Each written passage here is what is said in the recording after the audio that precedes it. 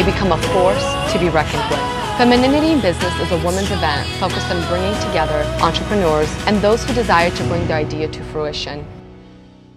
I look back into time. If somebody told a little 5-year-old Latvian girl named Kristina that she would be where she is today, she would hardly believe it.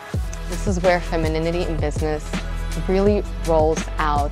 It's giving power back to the woman to be in her high femininity and unafraid to step out into the unknown and take some risks and live with unapologetic confidence, because the world needs more powerful yet feminine women.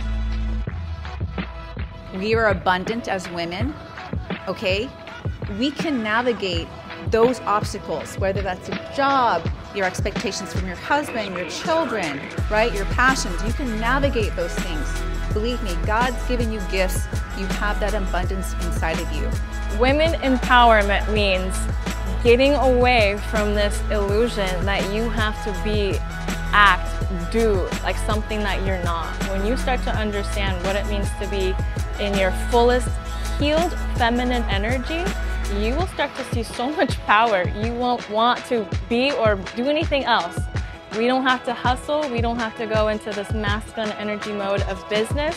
When we start to understand who we are as females and the power we possess, the more we're going to want to continue to operate out of that energy.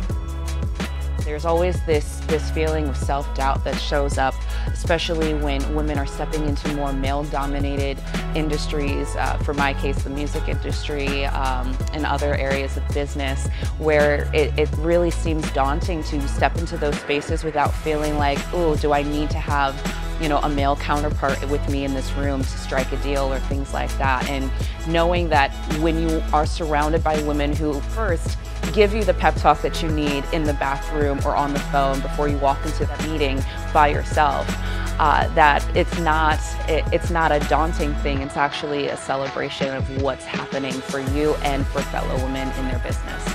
You can't do it all. That's the biggest question that we fight, but is also said to us, that you really can't do it all. You have to choose one thing and you have to get very good at that one thing, and that's it. And that is not an abundant mindset. It's a very poverty-driven mindset, actually. And the way that you know, we really shift that is really staying rooted in who you are. I am here to hear more about women in business and just to be inspired and to keep that cycle of inspiration between a woman. I'm expecting just to be re-inspired, to learn something new. I feel like there's always so much you can learn from women who have more experience in life. There's always something to take from that, and I'm hoping just to be open to learn more.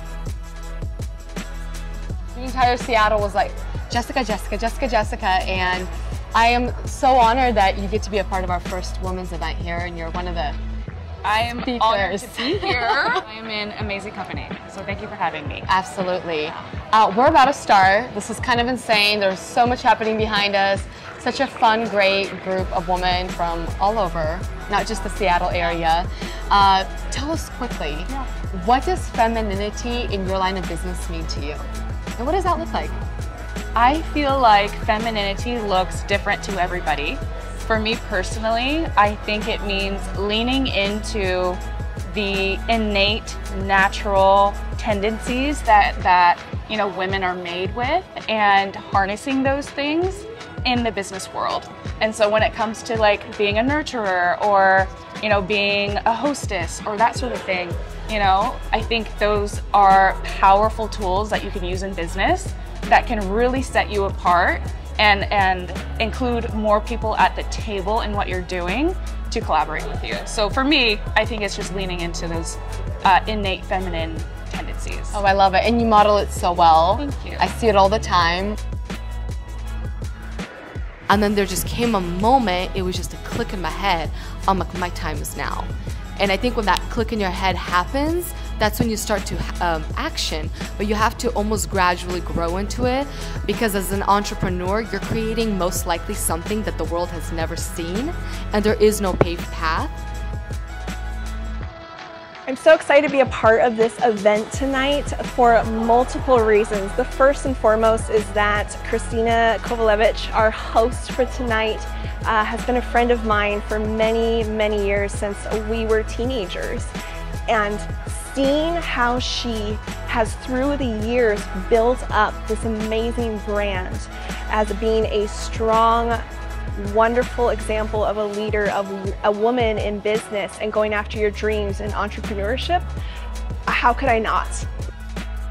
So give us just a short little nugget. What is it that makes Jennifer so awesome? Well, first of all, I wouldn't be sitting here unless you were a part of my journey, because I started my photography and beauty artistry business during COVID. So my business is a COVID baby, and Kristina was one of my first models to step in and allow me to just work out all the tweaks, fail, you guys, I failed tons and tons of times, but she always gave me the look, and her positivity and energy just kept me going. So this is an honor for me to be sitting here, and we both grew through that experience, right? Yes. Oh yeah. So I feel absolutely honored that I can be part of this woman empowerment movement, and I'm a girly girl, so femininity is all about me, and business intertwine is a bonus. Yeah, you look like it. Oh, thank you. You're just dressed fantastic to the nines. And so this is where femininity in business really rolls out. Step out into the unknown and take some risks and live with unapologetic confidence, because the world needs more powerful yet feminine women.